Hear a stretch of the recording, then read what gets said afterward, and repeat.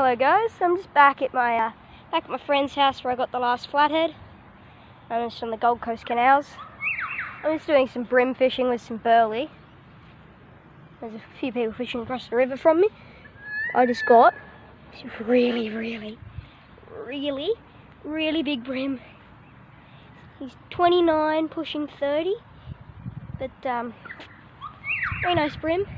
I'd get him on the GoPro, but it's actually out of battery. But yeah, so I'm just got a nice light setup, just on a brick with a really tiny hook and just a bit of Burley. Yeah, they love it. So just keeping it in the bucket for them. Or staying at a friend's house. Like one of them's like 5, 4, and 2. They love looking at fish, so just saving it for them. But yeah, it's a really nice one. This might be all the video. If it's not, I've caught more. The second I said the last like bit of the F, like forget another one or something, the last like syllable of the letter, my rod starts running.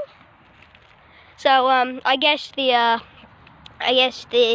measurement of it is 28. So yeah, and we measure him. He's 29. So it's 1 centimeter off. Come on. But yeah, I'm gonna get the hooks out and we'll chuck them in the bucket. Okay guys, so everything we caught we've got right here. So, first up, we've got, let me get some better lighting. Okay, first up we've got little chopper.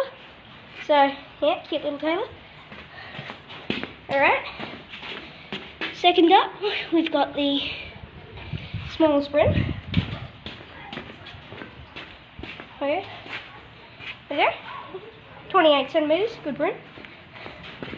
Third up, we've got the biggest brim, probably my second favourite fish of the session. Got this giant 30 centimetre Gold Coast brim. We'll go release him. Like and subscribe, leave a comment, I'll answer any questions, and yeah.